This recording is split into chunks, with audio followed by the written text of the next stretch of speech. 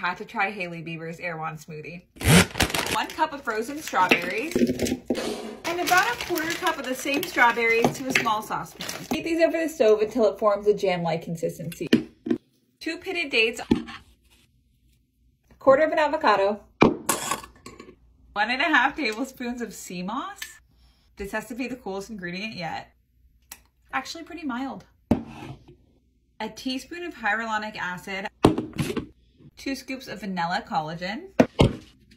1 cup of almond milk. This is homemade whipping cream because I didn't have coconut cream. This is our strawberry jam. Put a tablespoon of that at the bottom too. Smoothie. Oh my gosh.